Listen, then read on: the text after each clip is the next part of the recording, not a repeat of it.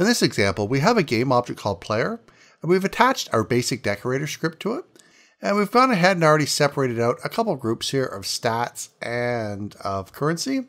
And we're going to take a look at health. Now, sometimes you want to have a certain range set for a particular attribute. So let's say for instance, health, you want to be between 0 and 100. And you don't want to let the person enter any value other than that in the inspector. Well, we've got a tag for that. So let's go ahead and we'll take a look at that.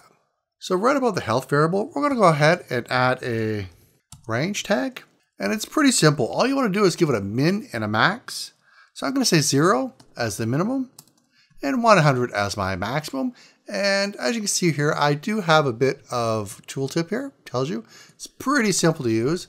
I'm actually going to go ahead and give myself a little bit of room there. Does not affect the inspector, but it does affect the overall look of my code. Makes it a little bit more readable. Let's look at this in Unity.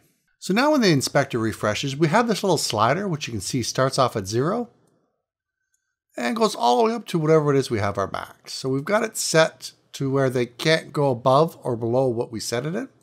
And if they try either just by entering a number, it'll automatically snap them. It clamps them down to whatever our min and max was.